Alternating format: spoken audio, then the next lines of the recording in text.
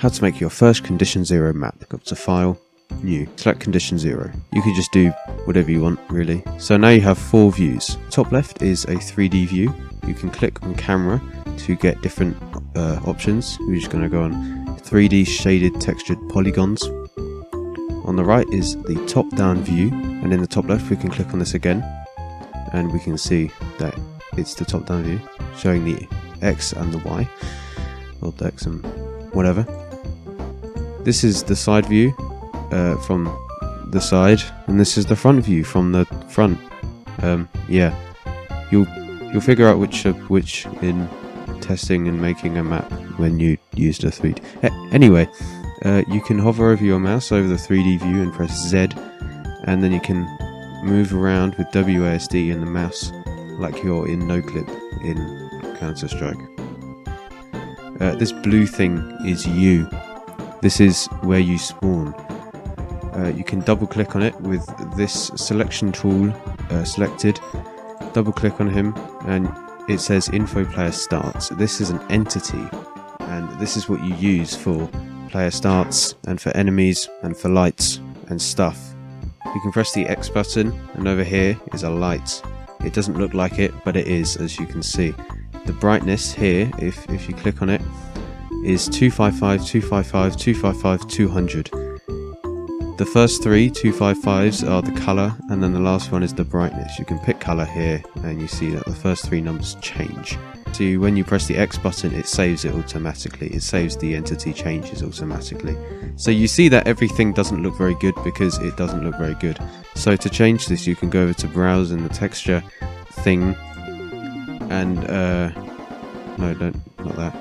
We want to do like a floor, so we can search for like, whoops, we can search for floor. Here we go, that's good, elevator floor. And then you can click on a box.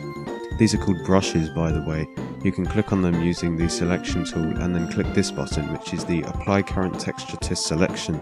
And what this does is it takes the texture from here and puts it on the block or the brush. So you can click this and you can see now it's changed to a nice texture. Wow! So now we're going to get our wall texture. Here's a nice one, and we can just apply it to these walls. But this is a bit tedious, and so what you want to do is you want to just have it so you can just click and it applies to a wall. So you can do this by just clicking on this, and this is the texture application mode. Click on that and this window will come up. So you can then click on a face of a block and then right click on a different face of a different block, and it will apply the texture of the first face onto that face using the same properties. So if I did 0.5 here and then clicked apply or enter, and I then click this and then right clicked on this, it would keep all of these settings and put it on this face as well. But of course we don't want 0.5, we want 1. There you go, we have walls. Now we just want a ceiling. Also inside of this you can press, you can click browse, and let's say we want a ceiling. There we go, that's good. We can just click on this. We can then go up to our ceiling and then right click on it, and there we go, we have our ceiling.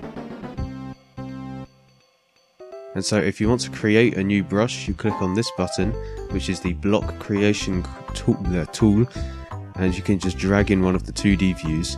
Also, if you think this isn't this is like too small of a grid size, you can go up to here, and this is plus and it makes the grid bigger, and this is minus and it makes the grid smaller. You can also do this by the 2 square brackets to the left of your enter button or to the right of your P button. 2 square brackets there. So once you've made it and you think it looks good in all of the views, you can click the enter button and this will make it, and then you can click the selection tool, click on it, and then you can resize it and all that afterwards and move it about. So that's how you make a block. Yeah, so now if we run this game at the moment, this map at the moment, we just want to save it. Let's just call it awesome. These are my settings. These are probably what you'll have because they're good.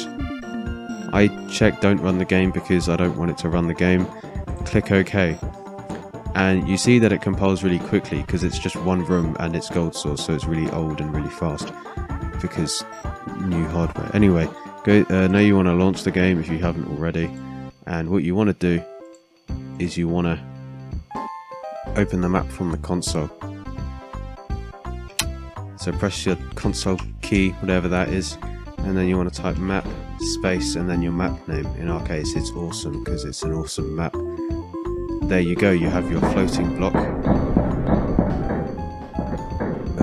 You can move, and there's your light source.